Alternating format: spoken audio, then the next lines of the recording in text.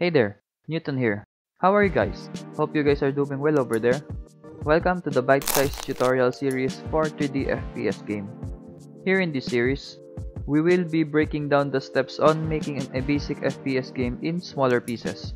Today, we will be creating the project and setting up the stage. First things first, we need to open up Godot. If you still have no Godot engine, just download the standard installer on their website and install it. Pause the video for a while and we'll be waiting for you. First, we will need to browse to the desktop of the computer. Then, we'll name the project First 3D FPS or anything you want.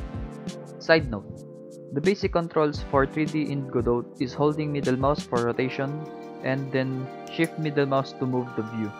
Next, we'll create a 3D node or spatial node. Then, we will name it Sandbox, because this is where we will do all of our creative stuffs. After that, we will be creating our stage, adding a CSG combiner node, which is a good node in making prototype stages, adding a CSG box, and let's create our floor.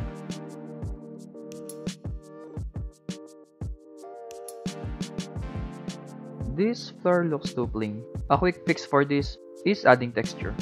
For organizing purposes, we will create an import folder, then importing the texture by dragging it down to the folder. I'll be putting a download link for the texture below. Now to apply it to our floor, click the drop down on the texture, then select spatial node. Clicking the texture to display its properties, we will only be manipulating its appearance and color, so head to the albedo tab.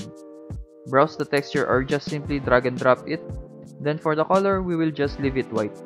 Now, we will go to flags, enable trilinear, head to the UV1, and enable the trilinear also.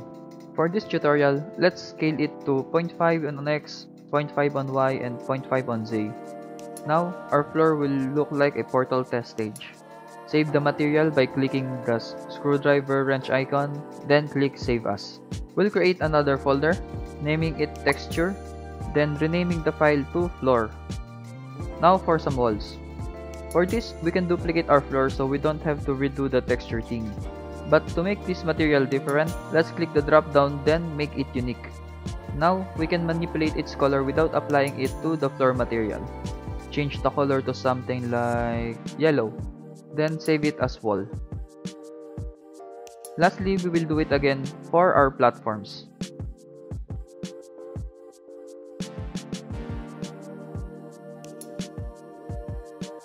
Now, we have all the things we need.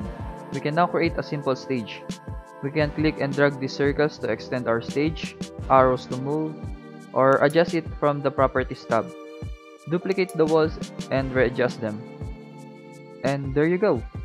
Great work today! We created our stage for the game. The next part is adding our player. So don't forget to subscribe and hit that notification icon to get updated on the next part. Until then, take one step at a time, and cheers!